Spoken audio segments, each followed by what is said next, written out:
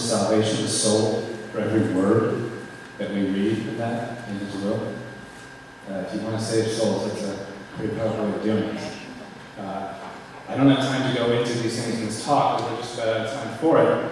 And it's time for us to put all this stuff into practice by doing some praying. But now that we're acting, now that we're hopefully living in the divine will, doing our acts in the divine will, we can really get down to work in hastening the reign, its universal reign, all over the earth. So that's what we'll talk about in our last talk. So thank you very much.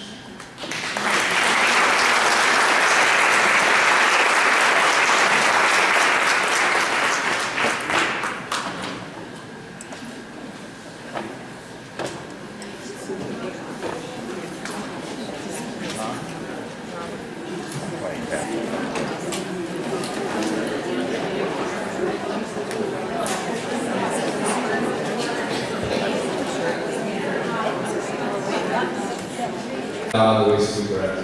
In the name of the Father, the Son, and the Holy Spirit. All right, so when we began our conference last night, I promised that we'd go into more detail on the era of today, and here we are at that time. Also promised I'd throw in my book if anybody didn't pay attention. So either you're here out of fear, or because you do want to learn more about the era. Either way, I'm glad you're here.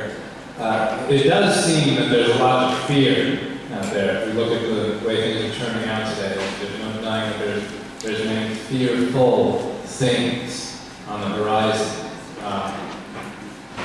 Despite the fact there are many fearful things out there, there is nothing to fear for one who lives in the divine will, because that is the way to completely prepare for everything coming.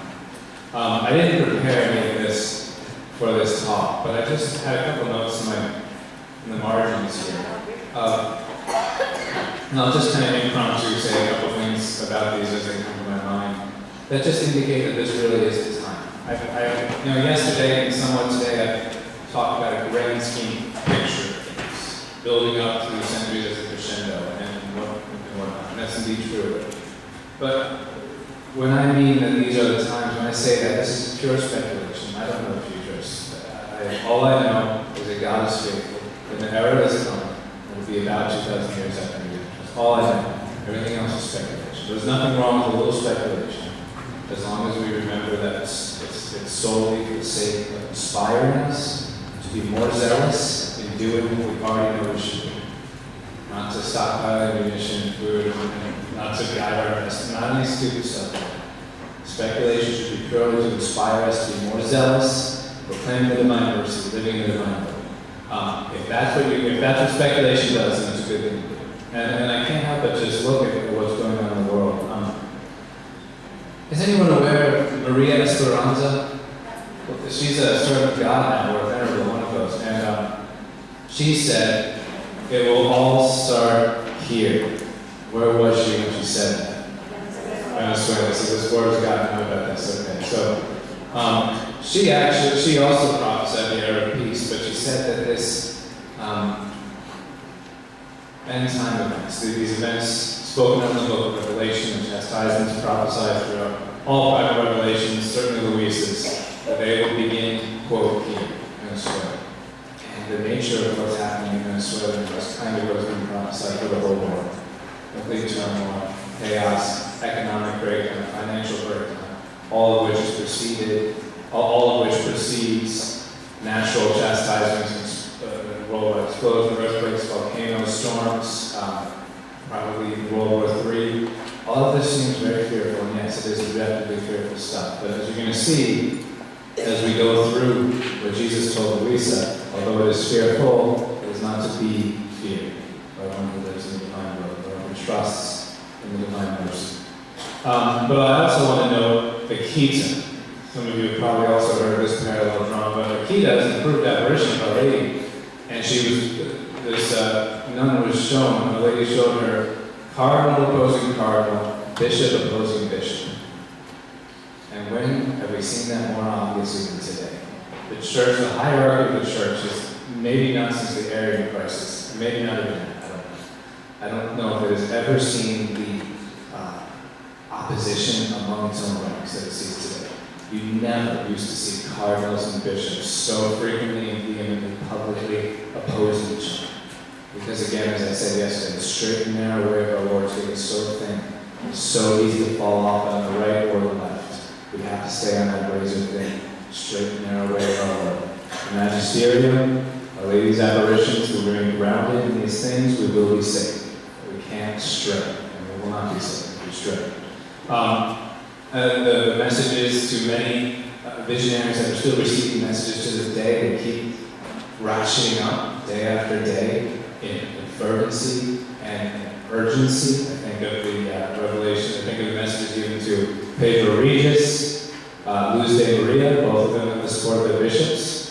And Luz de Maria, actually, I've heard, I don't know where to find it, I don't know if they're publishing it, but I've heard that Luz de Maria, she's a seer in Argentina, that she has received a bunch of messages from Luisa Figueroa.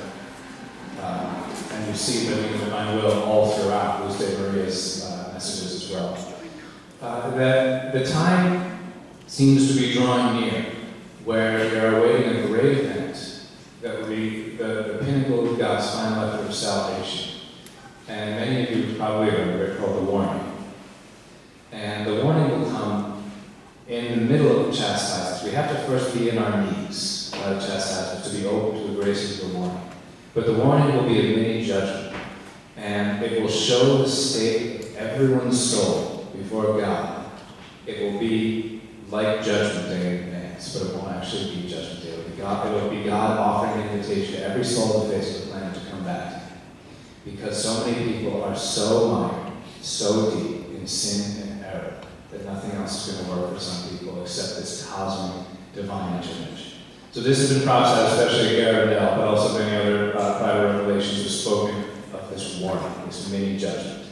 And I can't speak in great depth about these things, but again, I highly recommend if you want to learn more about the events leading up to the warning and immediately after the warning, to check out Mark Mallett's blog. Just Google Mark Mallett or come like that. He's written extensively on this. So with just that urgency in mind, with that focus on the pivotal nature of these specific times, I mean very specific, like this year, next year, really specific. Let's take a look at what is promised after the coming term. And we'll talk also, I won't leave out the hard stuff. In a few minutes we'll also go over what Jesus showed Luisa about the chastisements. But first, the era itself. I'm going to read a brief quote from my book, chapter on the era. When the Son of God walked on earth physically 2,000 years ago, he only taught one prayer. The climax of that one prayer, which he taught, is a petition that some have hitherto assumed is too good to be true. Thy will be done on earth as it is in heaven. And Jesus told Luisa, and through her all of us, that it is not too good to be true.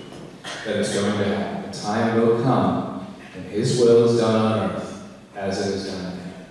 Now, most importantly for all of us, we have to live this reality in our own lives through the gift. But that does not, that doesn't preclude its universal reign, which is what He ultimately has in mind. Not just that a few people live in it, but that everybody lives in it, so that this petition is fully completed. This will produce a glorious era of peace. Holiness doesn't, there's such incredible holiness, a restoration of our original holiness across the whole world. That doesn't just remain isolated and compartmentalized in our spirit. That explodes throughout the whole physical world as well. The entire world is going to feel the repercussions of this living in the divine will. The opposite is true.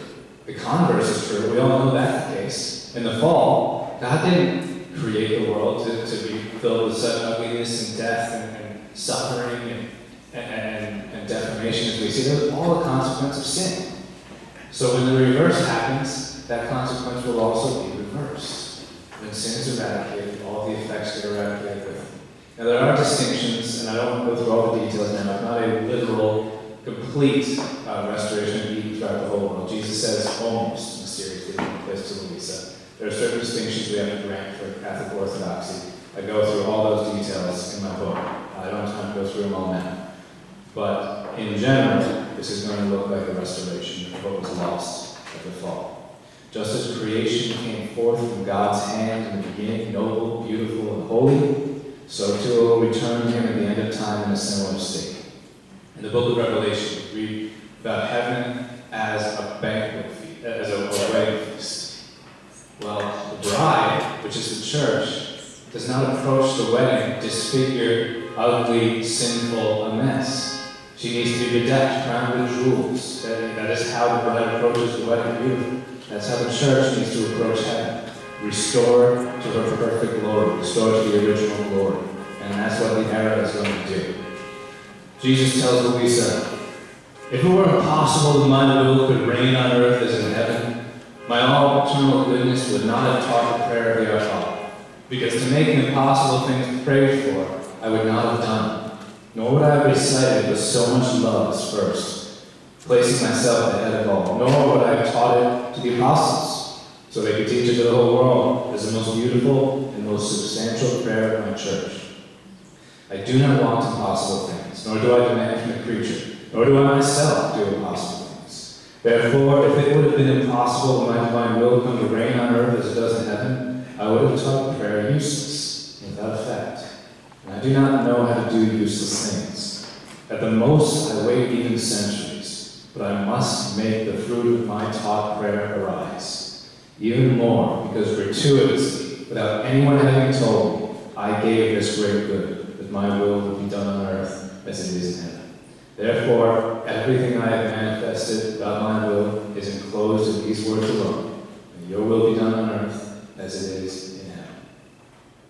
It is Jesus' promise. He does not promise things that don't happen. He continues to talk about Adam's sin. My daughter, when Adam sinned, God gave him the promise of the future Redeemer. Centuries passed, and the promise did not fail.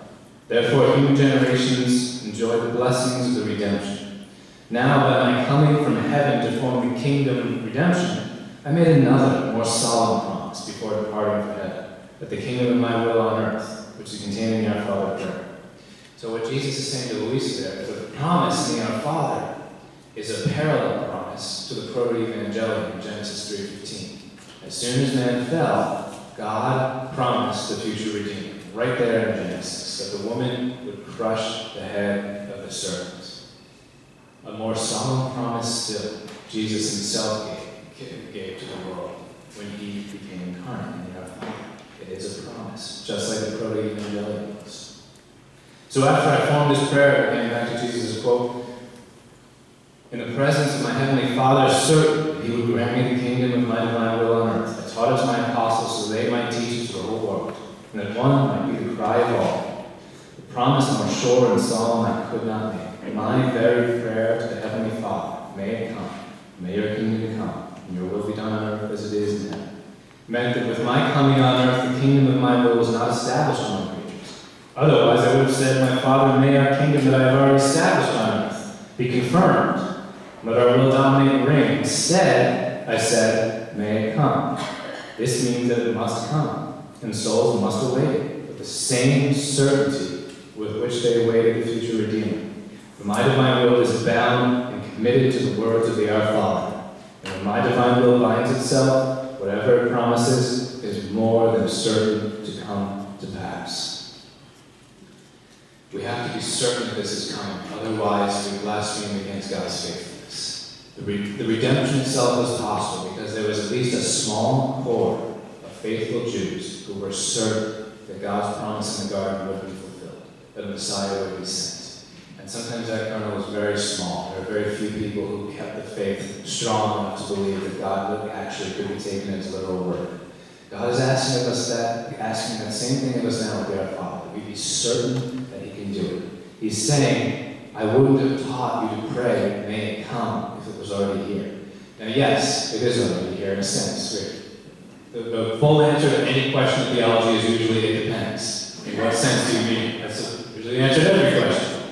The kingdom is here, yes, in the church, in our souls. Jesus said the kingdom of God is in the midst of you, in the Eucharist. In another sense, the kingdom will not arrive at its full perfection until heaven, not even in the era. The full perfection of the kingdom is the beatific vision. We don't get that until heaven.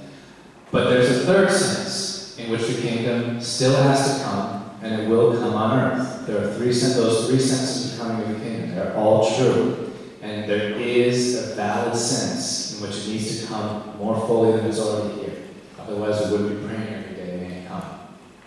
Pope Francis specifically even taught that yes, the kingdom is here, but yes, it also needs to come.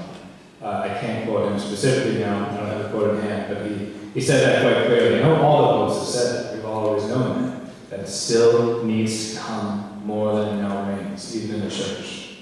Okay, moving along.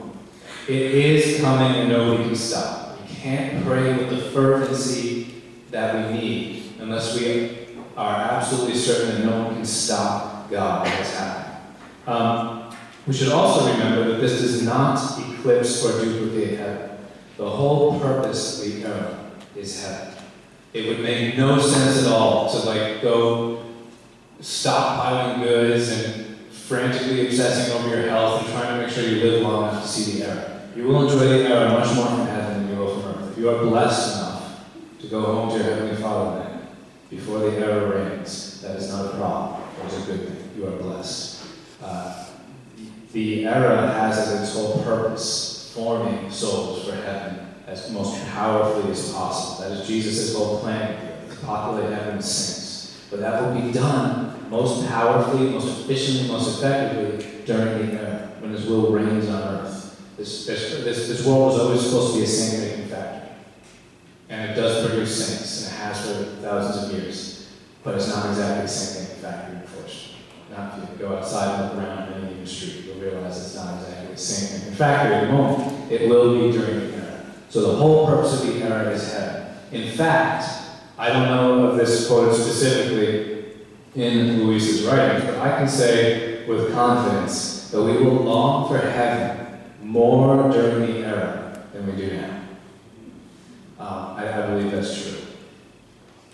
We will be closer to it. But what happens to two magnets? The closer you get them to each other, the stronger they pull. The closer you get to heaven, the more earnestly you're going to desire. The world will be a glorious place. It will be as God intended it to be from the beginning. But God never intended it to be heaven from the beginning. So it's going to be that place where we are on a pilgrim. It will be less of an exile, as it often is now, and more of a blessed pilgrimage. But we will still be longing to return to our heavenly home. And that longing will be enormous during the era. It won't be an agony. It will be a great longing. Jesus, let's get back to the nature of the era. The nature of the age and becoming the era. I'm going to read a quote here from July 14th, 1923 in Luis's diary. Jesus says, "The whole world is upside down. Everyone is awaiting changes, peace, new things. They themselves gather to discuss it. And are surprised at not being able to conclude anything, come to serious decisions. So true peace does not arise, and everything resolves into words, but no facts. And they hope that more conferences may serve to make serious decisions, but they wait in vain. In the meantime, in this waiting, they are in fear." In 1923, think about the context. This is after World War I, League of Nations, they keep coming together thinking they're going to make peace, everything keeps failing. But everybody was waiting for something new. The peoples, alas, with this, the peoples are impoverished, stripped alive, while they are waiting, tired of the sad present era, dark and bloody, which enwraps them. They wait and hope for a new era of peace and of light. The world is exactly at the same point as it was when I was about to come upon earth. All were awaiting a great event, a new era, as indeed occurred, the same manner.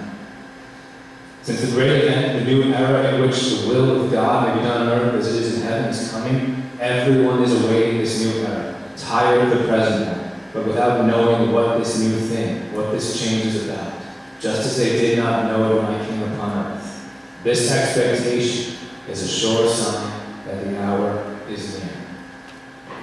And we do see that expectation everywhere today. The problem is, outside of Orthodox Catholic views on this, and especially as is given in the Book of Heaven, it's filled with all sorts of errors anywhere else to find it. But still, we shouldn't throw out the baby with the bathwater, as the saying goes. Across almost all religions, you see this expectation that something huge is about to happen. Even the secular are sensing. Even if you open up secular news, you're seeing more and more articles about people realizing that something's got to be, that there's something is going to just collapse, and something's going to have to replace it.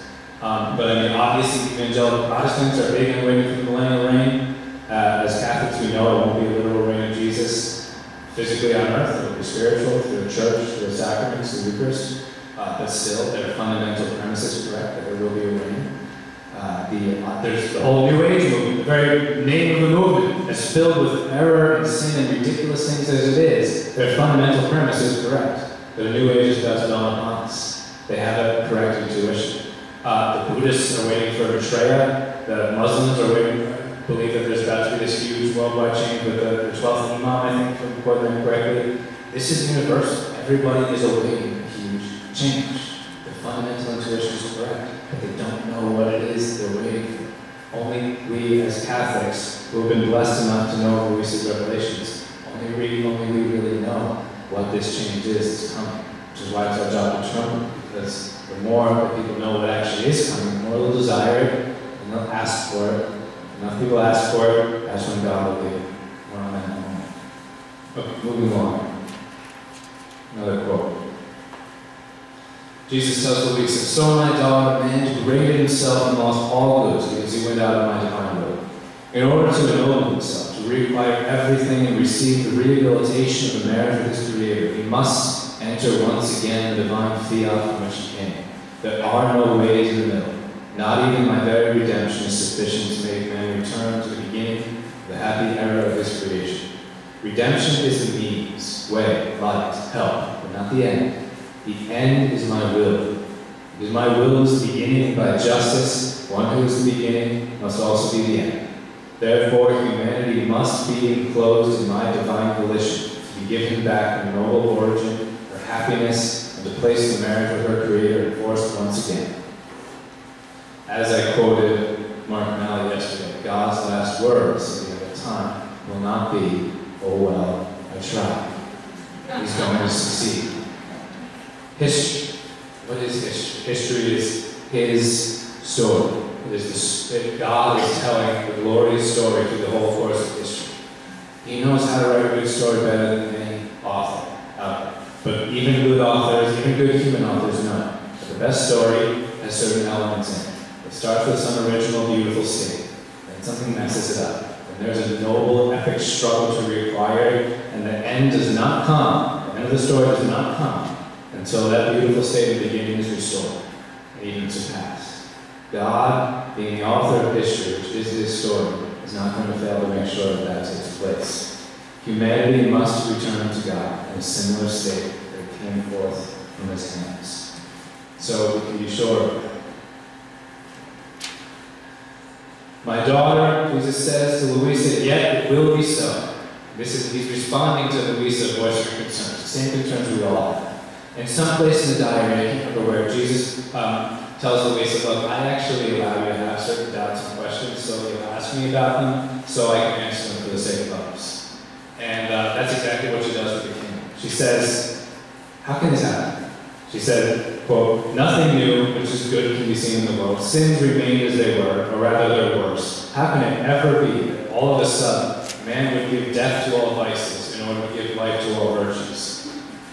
Seems a little bit cynical of Louisa, but it's fine for her to say that because she's voicing the same concern that any reasonable person would have looking at the world today and being told that a glorious era is going to come. It does not seem realistic. Very few people out there want it, first of all, which is why chastisement seems to happen. But even that aside, it just doesn't seem realistic. Well, here's what Jesus says to them. "My daughter, yet it will be so. Our will have its return. It will have its divine generations in the human will. More so since this was our prime act through which all things were created. Our will transform and regenerate the human will to divine. Will is what came out from ourselves. Will is what we want. All of the things were done in the secondary order. While this was done, established in the primary order of creation. At most, it may take time. But the centuries will not end until my will obtains its purpose. If it has obtained the purpose of the regeneration, the secondary things, much more so, it must obtain the primary purpose. Our will would never have departed from our womb if it had known that it would not have obtained its complete effects. That is, that the human will be regenerated in the divine will.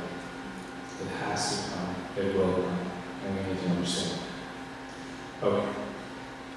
One thing that's going to help us to understand, in case there's any lingering doubts about these revelations to Louisa, this prophecy to Louisa, is that this is just like the gift. We also see throughout 20th century private revelation, we also see that era throughout private revelation. We see it much more than private revelation. Fathers of the church all agree with the last millennium, doing glory, glorious era of peace. Popes have prophesied it ever since the beginning of the 20th century. The very popes in their magisterium have started prophesying the era of peace. I kid you not. I gave a talk, you can look up on YouTube, the era of peace and living in the Divine Wills, something like that. I went through some of those prophecies in that talk. It's also in the book. I don't have time to go through all that today. I just want to focus on pointing out for a few minutes here that this is a consensus of private revelation. This dawning of glorious era upon the world. Above all, I want to look at Fatima. Fatima, Our Lady famously promised that her Immaculate Heart would triumph. Most people know that. But, I'm just turn the page here. She said, a period of peace will be granted to the world. Sometimes that's translated era of peace. The other way it's translated doesn't really matter. It clearly refers to an age of peace on the earth. Now, some people try to say that only refers to what we're experiencing now, have been experiencing since the fall of the Berlin Wall or the end of World War II, which makes absolutely no sense. If you think that Our Lady would call what we have now peace, I don't know where you get your idea of Our Lady. As Mother Teresa said, abortion is the greatest destroyer of peace in the world. The greatest destroyer of peace in the world. It has killed billions since the end of World War II. We are not living by any stretch of the imagination in an era of peace. So clearly, what she's promised is coming. Some people try to say that this era of peace she promises is only a reference to heaven. That also clearly doesn't work. So I want to read a couple quotes here. Someone that very few people have heard of, I found, is Cardinal Mario Luigi Schiappi. Not probably the most popular name. He was actually the personal theologian of the pontifical household to 5 popes. Very significant theologian. He's famous, especially for his defense of Humanae Vitae. Pope St. John Paul II himself gave this cardinal's funeral homily, and in it he said, Schiappi's clear thinking, the soundness of his teaching, and his undisputed fidelity to the Apostolic See, as well as his ability to interpret the signs of the times according to God. So J.P. is specifically praising this cardinal's ability to interpret the signs of the times, and he was a papal theologian for 5 separate popes. Here's what he says about that. A miracle was promised of that, and that miracle will be an era of peace, which has never really been granted to the world before. Our Lady promised us this era of peace if we say the daily rosary, practice the first Saturday communion of reparation, and live lives consecrated to the truth. Only heaven knows the depth of holiness the soul must achieve to tip the scales for the world peace. The Marian era of evangelization can put into motion a chain of events to bring about that era of peace promised at Fatima. So it's hard for me to think of someone more qualified than him to know, to understand the Orthodox take on this. He's clearly teaching that this is a reference to an era of peace on earth. There's no denying that. I quoted John Hafford a couple of talks ago as one of the most respected and prolific promoters of Fatima. The hastening the triumph of Fatima, the era of peace promised of Fatima, was like his whole motivation. And he was a very zealous promoter indeed. Let's see what he says. By Our Lady's prophecy quoted at Fatima, the Queen of Heaven assures us that the present situation will be reversed by the intervention of God, by His great mercy, by the intercession of the Immaculate Heart, and of those who join with her heart, with her in her efforts to turn the world around. It will happen. The conversion of the world is sure to come. The world will become by our conversion and His intervention. The triumph of the Immaculate Heart will arrive. The triumph will be a conversion event that will be so powerful and universal that all will be compelled to praise God for the magnificent works He has done in His creature Mary. The awesome might that this humble handmaid possesses as she shares the redemption of the world will be abundantly clear before all eyes. The triumph will be recognizable in the total conversion of the world. It will be a historical event of such magnitude that it will make all former moments of glory seem like shadows. Again, that's John Packer, one of the best, most respected promoters of happy memory. Dr. Mark Miravalli, world-renowned theologian, Mariologist, professor of theology at Steubenville, wrote, "The beginning of the triumph of the Immaculate Heart of Mary is promised, as prophesied in the 1917 apparition. This triumph of the Immaculate Heart comes from the words, the Church approved apparitions of Mary Fatima to the young Portuguese children seers. He says this triumph is hence foreseen as a dramatic influx of supernatural grace upon the world, mediated by the co-redemptrix, mediatrix, and advocate, Our Lady, leading to a period of spiritual peace for humanity.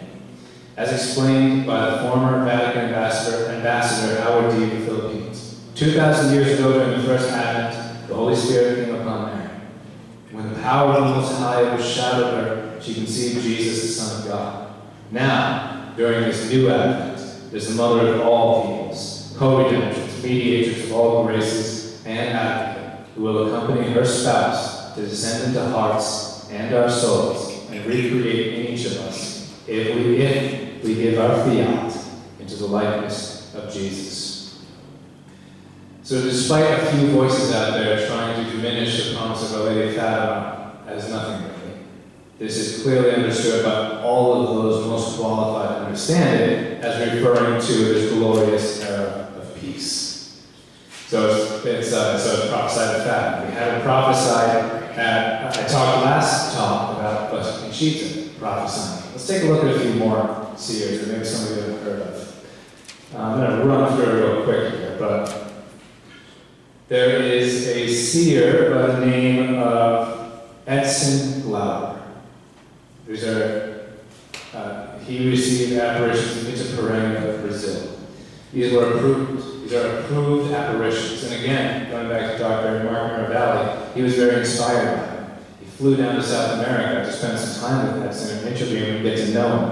And he wrote a book about it called The Three Hearts. In this book, Dr. Mark Miravalli tries to summarize the essence of the message as the following.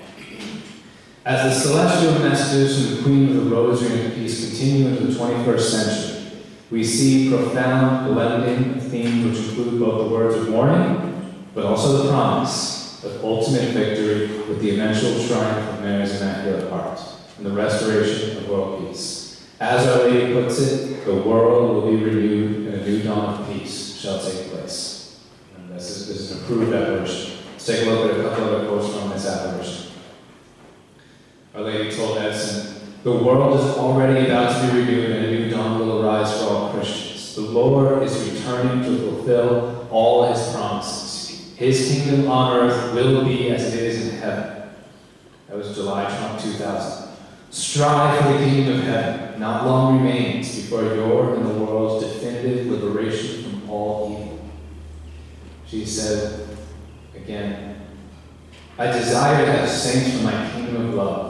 The earth yet will be a great paradise. First will come the sorrows, but then will come the great transformation, when all will be renewed and all things be made new. Humanity will be revived in love and peace. Thus my kingdom on earth will be as in heaven." These are the approved apparitions to Edson Glauber. Okay. Gladys Perot, many people have heard of this. This was also recently approved. These are apparitions under the title of Our Lady of the Rosary in San Nicolas in, I can't remember what country, a South American country. She had all of her revelations up to 1990 approved. So let me just take a look at a couple quotes from the approved portion of her revelations. "If man desires to discover God, this would be an earth of peace for all, because only God can make peace reign, that peace so longed for by man. The Holy Church will soon come to shine like the brightest stars. Glory be to God, make it known. The most intense light of Christ will rise again. As the Calvary, after the crucifixion and death, came the resurrection, the Church will also be reborn by the strength of love. Amen, amen, you must make this known." That's Our Lady's words. Okay. Elizabeth King.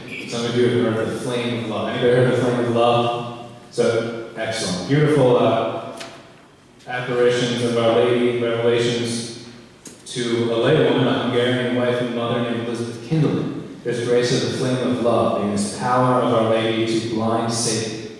And she's asking us to implore this grace of the flame of love. This has been approved by multiple bishops. The Archbishop of Budapest, Hungary, approved the movement. Cardinal Chaput here in America approved it. And let's see what we see in these revelations. The Virgin Mary told Elizabeth that the whole surface of the earth would be dominated by the flame of love. The soft light of my flame of love will ignite and take fire on the whole surface of the earth. Satan, humiliated and reduced to impotence, will no longer be able to exercise his might. However, these pains in giving birth don't try to prolong. One day, Elizabeth was shown a vision and she wrote in a diary, "My heart overflowed with a huge cheerfulness. My heart, I saw how Satan becomes blinded, and also the beneficial effects that men will reap from the whole world. Under the effect of that gladness, I could hardly close my eyes during the whole night. When a light sleep came on me, my guardian angel woke me, saying, 'How can you sleep like that? With such a great gladness which will shake the world.' Satan becoming blind means for the whole world the triumph of my sacred heart," Jesus tells her, "the liberation of souls, and that the road to salvation will be open in its plenitude." Jesus says to Louisa as well, during the era, the road to salvation is open in plenitude. If it's a difficult to find, easy to fall off of, dark path today, it would be like a highway. And that's the primary reason, again, that we should strive for this, for the sake of the salvation of souls. Not unless we enjoy it nice tonight. That will be much nicer. But let's take a look now at a less beautiful thing, but nevertheless which must be spoken of, namely the chastisements. They must come first. And we have to acknowledge this so that we can prepare spiritually. But why does he do this? Why doesn't Jesus just snap his fingers and just turn the whole world into the error? Well, as Father Casel said, he doesn't force it. This has to be free. And sometimes the only way that people will freely choose to submit to God is by being brought to their knees. My daughter, courage. Everything will serve for the triumph of my will. If I strike, it is because I want to restore. My love is so great that when I cannot win by way of love and graces, I try to win by way of terror and fright. The human weakness is such that many times it pays no heed to my graces. It plays deaf to my voice. It laughs at my love. But it is enough to touch its flesh, or take away the things necessary for natural life. That it lowers its pride, feels so humiliated as to become a rat, and I make it whatever I want. Especially if they do not have a perfidious and obstinate will, a chastisement is enough, seeing themselves on the brink of the sepulchre, they return into my arms. You must know that I always love my children, my beloved creatures. I would turn myself inside out so as to not see them struggle. So much so that in the gloomy times that are coming, I have placed them in the hands of my celestial mother. To her have I entrusted them, that she may keep them from me under her safe mantle. I will give her all those whom she will want. Even death will have no power over those who will be in the custody of my mother. Now, while he was saying this, as Louisa speaking, my dear Jesus showed me with facts that a sovereign queen descended from heaven with an unspeakable majesty and a tenderness fully returned. And she went around in the midst of creatures throughout all nations, and she marked her dear children and those who were not to be touched by the scourges. So there's a couple really important teachings in here. First of all, chastisements are an absolute last resort. Jesus tries everything before chastising his children. He only does that if he knows that it is the only way to allow them to surrender to his will. Also, that there is complete protection from the chastisements through devotion and consecration to Our Lady. Jesus handed it all over to her. He said to his mother, whoever you want to protect from chastisements, they're yours. I won't let the chastisements touch anybody you don't want them to touch. He completely given that power to Our Lady. To be safe, to be completely devoted to Our Lady, is to be completely safe from chastisements. Doesn't necessarily mean that you won't be at all physically affected by it, but you will be completely protected spiritually, which is all that really matters. And even if you are physically affected, you will even find that a grace. Okay, a little bit more. We talked about how most people in the world say they don't want the error. Well, Jesus is going to try his best to win over as many as possible, but at the end, a lot of people are simply going to say no to it, unfortunately. He's not going to override anybody's free will. It doesn't mean we despair of their salvation. We still hope and pray that everybody, as many people as possible, will be saved in the last moments of their life. We should never despair of anybody's salvation, even no matter what.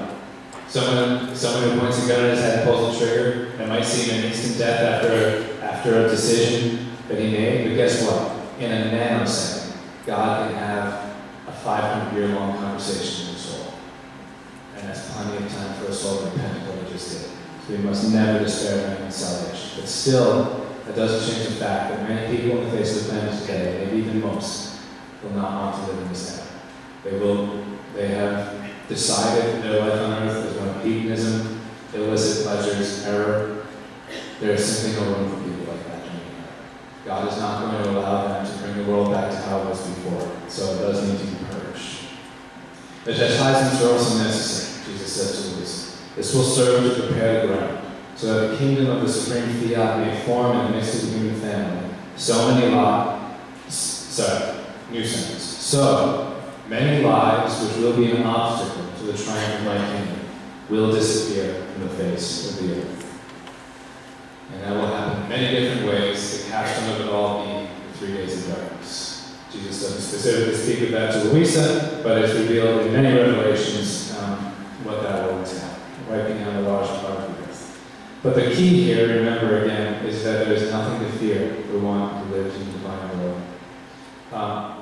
And that the era that comes after all the chastisements infinitely outweighs any terror of the chastisements themselves. Let's take another quick look at the glory of the era, because I want the last word on this to be about how glorious the era is, not how terrible the chastisements are. Let's take a look at that. So I'm running out of time.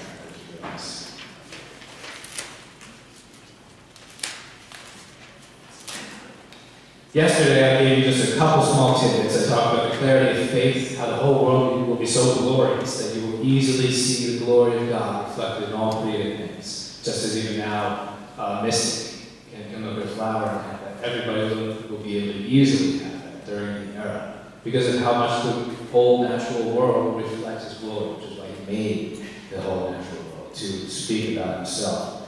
But there's much more to it than just that. The glory of the era. We can see also that there will be no more ignorance. Jesus promises confused knowledge.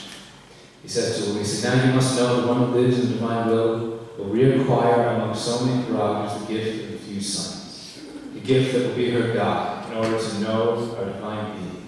And that will facilitate for her the carrying out of the kingdom of the divine fiat in her soul. It will be as guide for her in the order of natural things.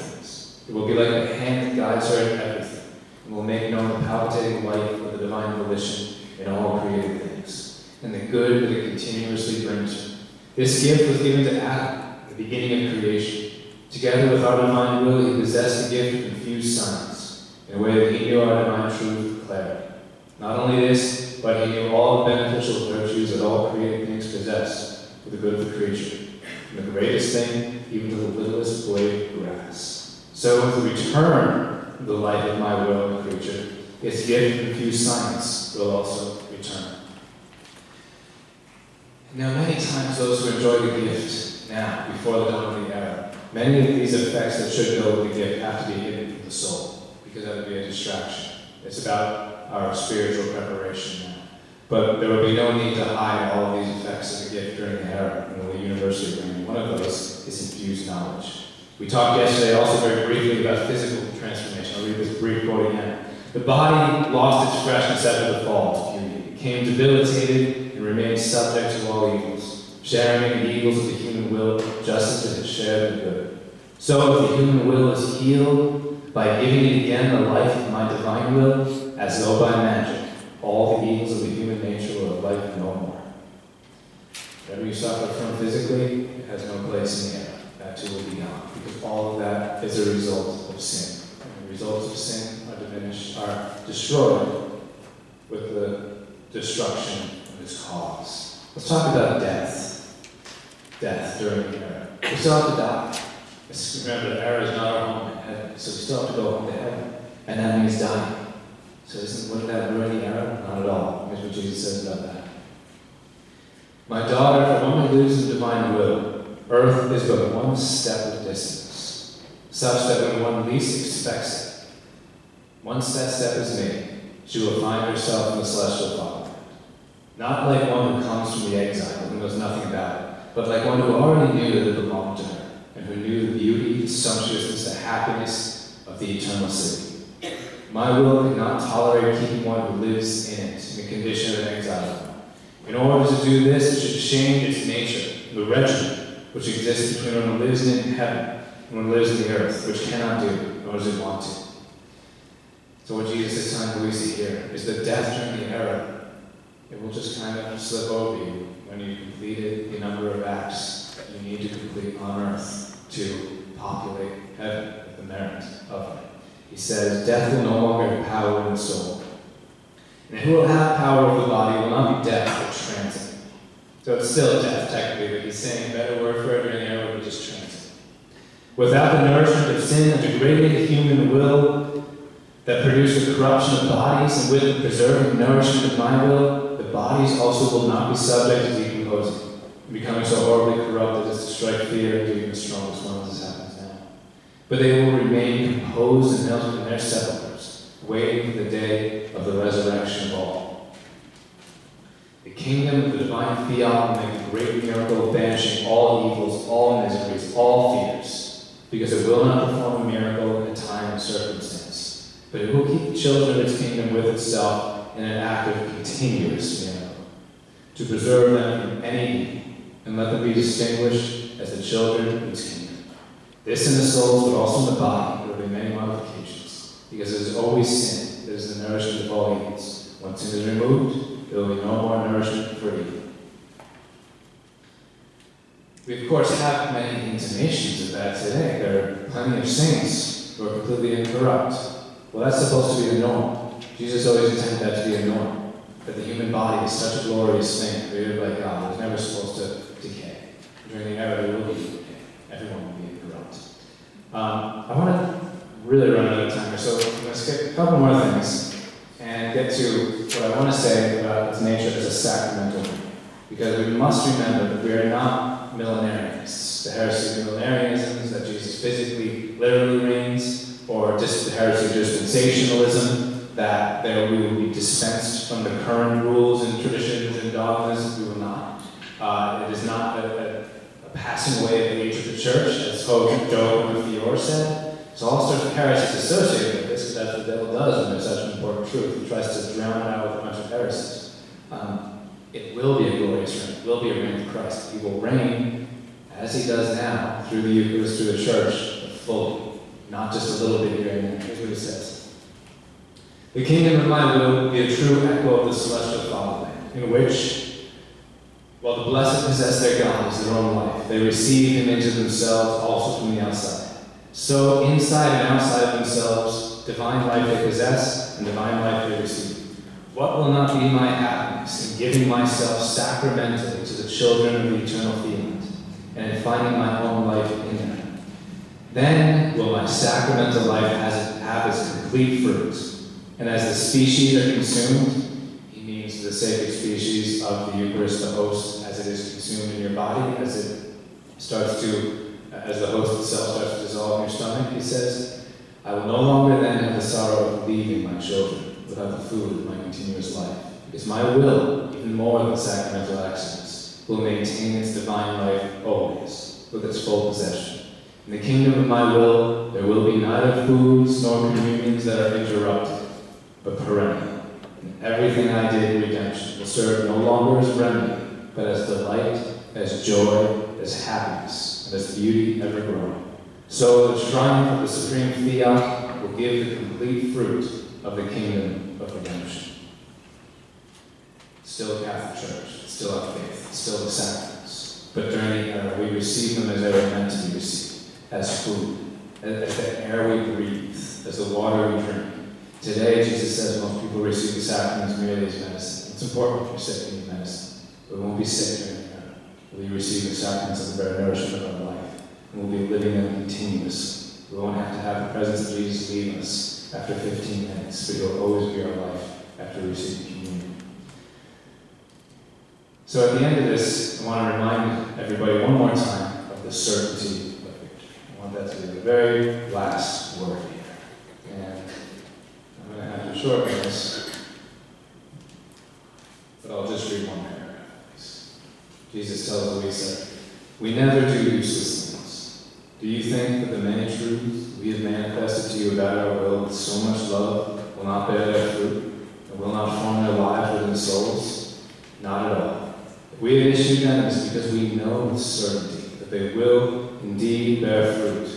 Bear their fruit, will establish the kingdom of our will in the midst of creatures. If not today, because it seems to them that it is the food adaptable to them, and perhaps they may even despise what could form the divine life in them, the time will come when they will seek to see who can get to know these truths more.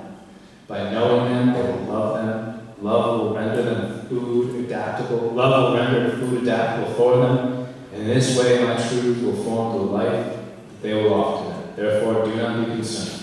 It is a matter of time." Jesus told that to Louisa in May 16, 1937. So it's been a while. He said that obviously knowing that the people at that time wouldn't accept it. But we're at the time now where we're finally ready. I'm certain of that. We're ready to accept it. It's going to come, and we're being asked to be the ones to make it come. So, there we have it. You've all been entrusted with the most glorious mission in history. You've all been invited to it. What you do with that invitation is up to you. That's it.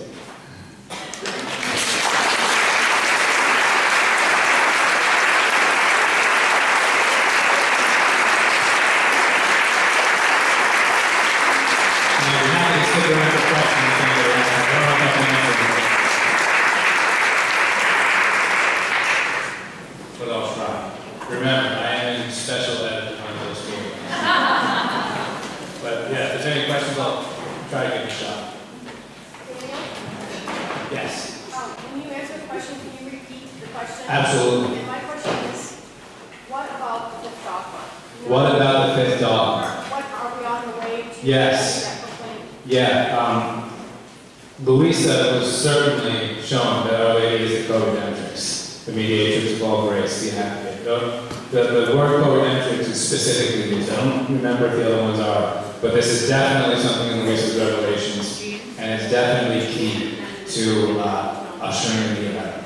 That heaven will shower us with graces once Our Lady is given the honor she is due with this fifth Marian dogma, that she is the mediatrix of all grace, the co-redemptrix, and our advocate. She's been asking us to do that through private revelations, including approved ones, Our Lady of all Nations that had appeared in it, approved revelation where she's asking for that, and promising a shower of graces if only that would happen. So, I unfortunately can't proclaim any dogmas. I would if I could, but I can't. So we need to pray that the Pope proclaims the fifth Marian dogma definitely. Thank you for that, Mary. Yes, ma'am. Can you speak up the theology of the body and the divine will? Have you done any teachings on that? I haven't, but theology of the body and the divine will. Yeah, I think that could be a great overlap. But how you're saying, like, you have, like, Saint Teresa, the little flower, Uh-huh. you have, like, these modern saints of the century. But, you know, when we think of the teachings of theology of the body and how simplified that just makes living in the divine will be, we realize why God first. I'm not an expert in theology of the body, but what I do know that I think it is a good overlap. This will be John Paul II's Wednesday addresses on the body, human body, and how that which is visible reveals truths about that which is invisible. The greatest part of physical creation is the human body. That is the greatest. So clearly our body speaks to hidden truths about God himself. Jesus tells Elisa that's true right after the whole world. Every single thing created by God was done in order to speak about one of his attributes. So certainly the body would be paramount among all of them. I'm not sure how to go into any more detail on it though, but it's a good avenue to explore. Thank you. I'll be praying for that. Oh, okay. I'll keep you posted. When you wake up tomorrow and you have this report. Okay, yeah, definitely. Yes. Could you just quickly explain the warning and the 3 days of darkness and where that fits in with Okay, let me give that a try quick. So the warning, I talked about, Lori's wondering about the warning in 3 days of darkness. And there's many theories about when exactly this will happen. I go with what Mark Mallon and Father Edu is here saying. I think they have the best take on this of any of the people who write on it. That the warning is prophetic Arabia. It's a miniature judgment. We will see the state of our souls before God. And this will be the event that draws the line in the sand. The chastisements will have already begun to some degree once the warning happens. So it's not going to be tomorrow, but it could be very soon. I had a speculative post I put on my blog a few months back about a star relation in 2022 and how that seems to line up with something that the seers of Garrett and Dell were told about this coinciding with the celestial events that will look like the collision of two stars. And astronomers said that the first time we're ever going to observe two stars colliding will be in 2022. So I couldn't have noticed the connection there. I don't know, it's pure speculation, but it could happen. As soon as 2022, there could be, with chastisements having started, at least in one form or another. And then this miraculous event where everything is frozen for 15 minutes about, so the whole world, everybody sees the state of the soul before God. It will be very painful, but it will be the greatest grace that has been given throughout the history of the church. And when this is given, everybody will have an opportunity to choose which side they're going to be on. The fence is going to be shaken by this event. There will be no more lukewarm people. People will go to one extreme or the other. They will become much holier, or they will become much worse. They will submit to the will of God, or they will rebel against the will of God after this event. And those who go on the rebellious side, the Antichrist is going to come and gather them up. And those who are on the side of God's will, they're going to be the faithful remnant that God will preserve for ushering in the kingdom on earth.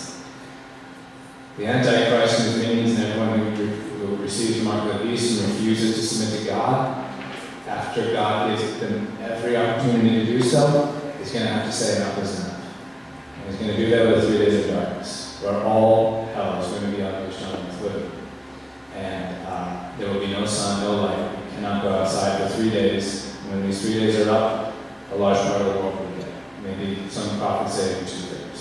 But we shouldn't get too stuck in the numbers. These things are all up for God to change according to our prayers. According to how zealously we pray now for the mitigation of the chastisements and the hastening of the coming of the King. We can change a lot of this is written, but a lot of this is up to be changed depending upon our prayers. Thank you. Yes, ma'am. Cardinal that you brought up, Cardinal Maria, and is it Choppy? Yeah, so it's the cardinal that I brought up talking about fathoming the era of peace, right? So that's Ciappi, C-I-A-P-P-I. He hasn't passed away. I believe he has, yeah. But he was big with the Apostolate's Family Catechism. I don't know if anyone's associated with that. That was inspired by Fatima, this devout couple somewhere in the States. I don't know my Midwest geography very well. So somewhere relatively close to here, this devout Catholic couple wanted to start this whole apostolate inspired by Fatima, the promise of the Triumph of her Immaculate Heart. And he was the spiritual director for the whole movement, heartily endorsed him. So, yeah. Yes, ma'am. For the 3 days of darkness, I heard things about moving tree up, breast candles, speaking to the nose cover, It's going to be so horrible. And again, this is not specific, not to my knowledge, at least specifically spoken of in the Luisa Revelations, but there's a number of other prophets to speak of it, so it'd be good to take it seriously. I wouldn't recommend stressing too much about making sure your windows are sealed for it or anything, but yeah, it's a good idea to have less candles anyway. And said that only blessed candles will burn, and we only light them in half for the whole 3 days of darkness. And it's probably also want to close your windows and doors. But above all, being a state of grace and be ready for anything, live in the divine will, will be protected by Our Lady. Yes, the reason that we say cover the window is because what you see outside is so horrible Right. that you could die from fright. Right, yeah. You don't put yourself in the occasion of sin. If you see something that you know is going to be a temptation for whatever reason, just don't look at it. This gets really rough. But I read things about the 3 days of darkness where the demons will, and again, I'm throwing this out there, I don't know if this is true. I haven't vetted this, please don't make too much stress. But I'm going to say it anyway, because it's been said by these some prophets. That the demons themselves will go trying to tempt you to open up the doors. And they'll even assume the voices of love saying, this is me, I'm sorry, but it won't be me. And no one outside will be alive, so we don't open the door. Again, I don't know exactly what to make of all of that, but it would be foolish to deny that it has been prophesied, yes. It might, but we never know for sure unless God says this is an absolute decree, like he says repeatedly to Louisa. Unless God makes it very clear in the Revelation, this is an absolute decree, it can be mitigated by prayer.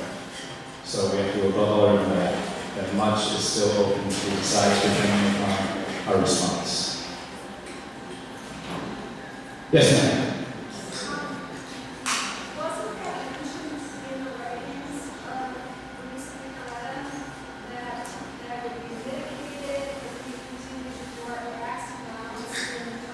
Absolutely. Yeah, I would have gone into more detail on all that at that time, but the best way for us to mitigate the chastisements is to live in the divine will, to do our acts in the divine will, and to spread the knowledge. There's even a quote somewhere in the diary that says, basically, there's 2 ways the error can come. The spreading of the knowledges or the chastisements. They're inversely proportional to each other.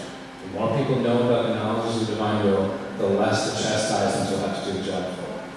So we can do so much right now to mitigate these chastisements. We can't completely get rid of them. They are needed to some degree. But we can radically diminish them by our efforts in the divine will. So that's the most important thing to remember. Yes, ma'am. Can we somehow take past sufferings and unite them to the divine will? Yes, thank you for reminding me of that. She's wondering about our past sufferings, and what's the place for those in the divine will. They absolutely have a place. We can never change the past. We can never change the objective events of the past. But we can change the relationship that an event in the past has to return. God can do that through us with the gift of living in the divine will. He promises that by living in the divine will, he can redo your whole past. Again, not the literal acts themselves. You can't rewrite your biography after this, but you can know with confidence that the relation of these acts to eternity has been modified by your living in the divine will even now. That you can go back through your life, you can re-offer up all that suffering that you went through and forgot to offer up at the time. And it will be just as if you did offer it up at the time. Because I'm sure that's true of all of us. We've suffered so much, and all we do is complain about it. But we can fix that. We can go back and re-offer it up to God and His will. We really should do that. Yes, ma'am. If you could recommend, like in day and age of how busy people are, and if you could think of something that comes to the top of your mind of 3 sites, whether it be on, media or YouTube, what 3 would come to your mind that if I wanted to help my loved ones know, what would you recommend them to go to? Just in what regard? Just So they can learn about the divine will specifically? Okay.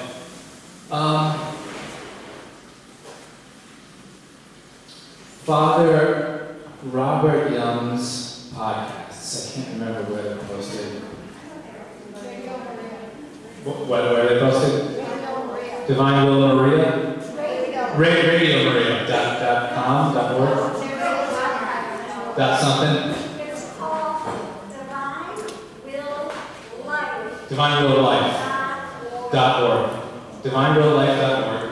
If you drive a lot, I haven't listened to them all. I haven't listened to many, but I know they're really good. I know Father Robbie Young's just amazing. They're also on YouTube. Okay, you can listen to them when you're driving, when you're working. Father Uzi is starting to make more and more as well. His site is livinginthe.divinewill.com.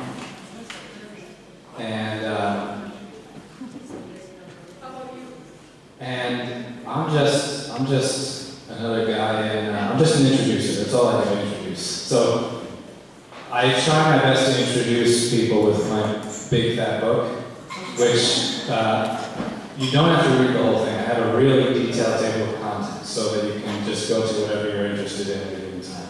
There's no shame in it. You don't have to read it front to back. You can give them a book. It's free online as well. Just tell them to Google Crown of Sanctity. It'll come right up. And Mark Maladef, I would highly recommend him. He doesn't focus on divine will, he focuses on signs and times and whatnot, spirituality in general. But he does talk about divine will from time to time. It's very good. Mark Mallet. It's Mallett. I hope I spelled that right at least. Google will autocorrect it. Mallett. Yes, ma'am.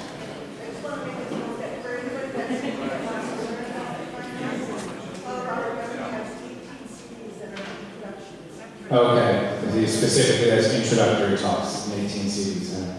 So yeah, if you use CDs, go for that. And obviously, what I like to do, I just used a computer program to turn all of the books into speech. It's just an annoying computer voice, but I can handle it. And I just turn it on whenever I'm driving, whenever I'm working in the house, whenever I'm doing something that I can have enough of my mind free to focus on. I just have time.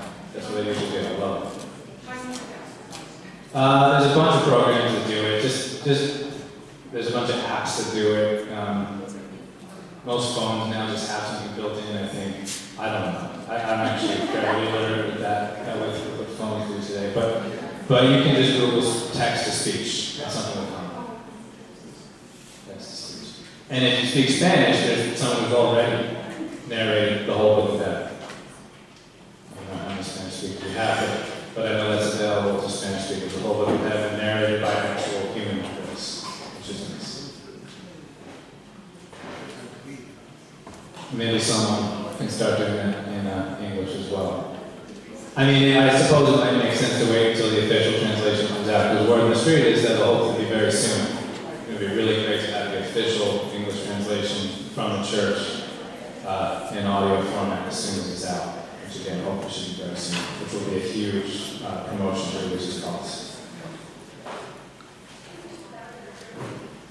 Any other questions, or shall we proceed to? Well, I'll still be around. I'm not leaving yet, so why don't we?